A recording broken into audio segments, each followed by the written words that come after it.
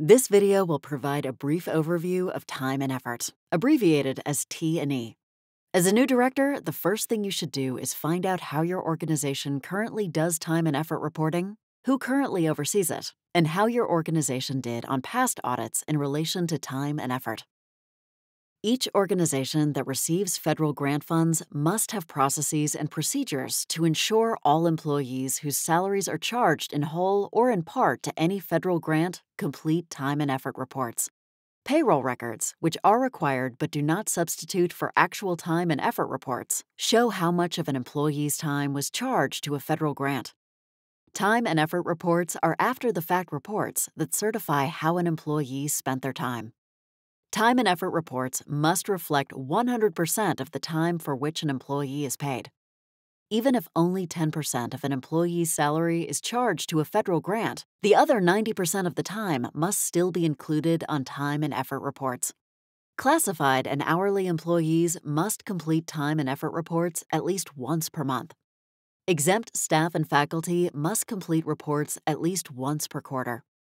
The organization must reconcile time and effort reports against the amount charged to the grant for salaries and benefits prior to the end of the organization's fiscal year and prior to the end of the grant period. All faculty and staff funded in whole or in part by a federal grant must complete time and effort reports. All faculty and staff funded in whole or in part by non-federal funds used as a match or leveraged funds for a grant must also complete time and effort reports. Each organization must have an organization-wide process for time and effort reporting.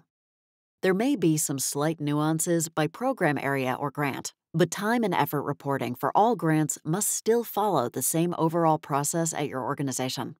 You, as a grant manager, are responsible for ensuring that all grant requirements are met, including the time and effort reporting requirements. This means you must know the overall federal time and effort requirements and ensure they're being met for your particular grant. If they are not, you must work with your organization to ensure process improvements are made.